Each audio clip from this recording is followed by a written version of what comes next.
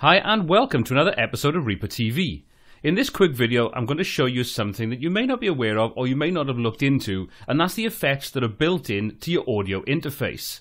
We're going to take a look at what's on offer. I'm using a roll-on quad capture for this example, and depending upon the interface you're using you may have less or more options available. So for example, if you were looking like a universal audio, you may have a DSP or digital signal processor built into that, which gives you a whole range of effects that you can run alongside your interface, which will then go into your digital audio workstation. With this example, we're going to keep it really simple, but I want you to check out yours and see what you have available. So let's take a look at all that right now.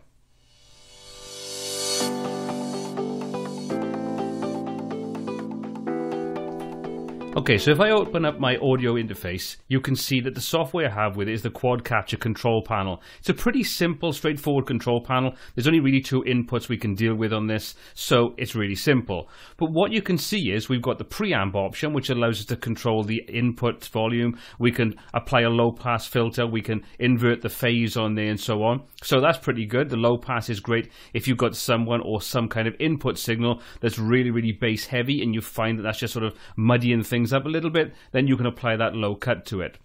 What I'm interested in though is the compressor section. So what this means is that I can enable or disable a compressor on either of my inputs. Now, the reason this is pretty useful is the fact that when I'm inputting something, for example a voiceover, or if I'm dealing with guitars or drums or something, it's very easy for those things to clip when you might not realize it. Now, it could be one of those things, just one or two transients in the entire sort of recording that you're doing that just kind of peak out a little bit, but that could potentially ruin a recording. So having a built-in compressor really does help. Is it perfect? Not by any stretch of the imagination, but it's good to have it there.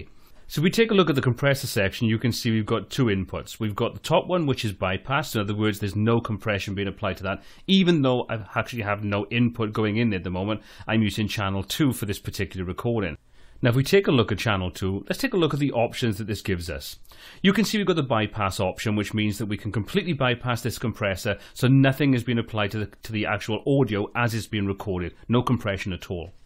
Next up, we've got the amount of compression that's been applied if this is activated. So you can see we've got this in minus dB. So in other words, the further down that red bar comes, the more compression is being applied to the input signal to ensure that it doesn't clip.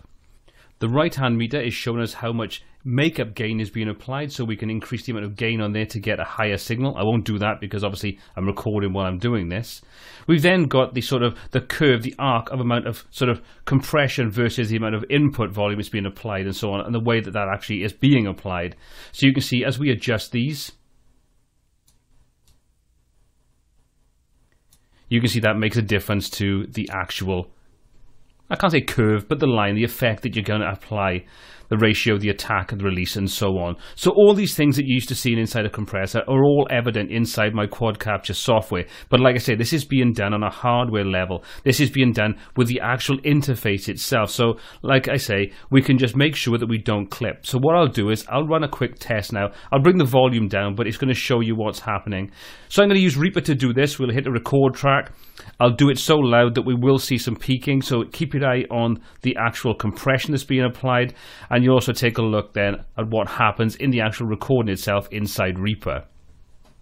Okay, so I've armed my track in Reaper, so as you can see the meters are showing.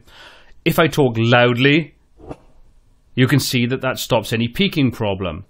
Take a look at the actual compressor inside my quad capture software, and you should see as I get louder this will actually start to kick in and reduce the ability to clip.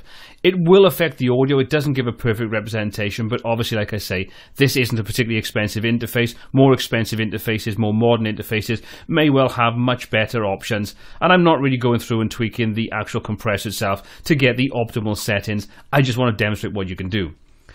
So let's hit record in Reaper. Now this is going to drop the interface out for my compressor, but don't worry too much about that. Okay, so let's hit record. 1, 2, 1, 2, 1, 2. So what you should see there is, even though I'm going loud and I'm potentially would be peaking, you can see that nothing is clipping off on the actual audio recorded. We can expand this out as much as we want. You can see nothing is actually peaking. So I've set the compression rate and I've set everything on there to make sure that I don't peak out and cause any clipping issues. Like I say, you will get some detrimental effects to the audio because at the end of the day, the compressor is doing a pretty hard job. But this is part of your audio interface. It gives you that option should you need it. And that's really what I wanted to show you. Just to go in, take a look at the software you have with the audio interface that you use to record your audio. See what options are available. See what functions you have in there. As a bare minimum, I can imagine they're going to have some kind of compressor as part of it. More expensive ones, more options. Well, I hope you found this quick tip useful. If you did, please hit that subscribe button to be kept up to date with all of the new content we add every single week. Got any comments, questions, or feedback on this video, please pop this in the comment section below. Don't forget to give the video a like and hit that subscribe button and hit the bell icon to be notified every time a new video is released. Until next time, happy mixing.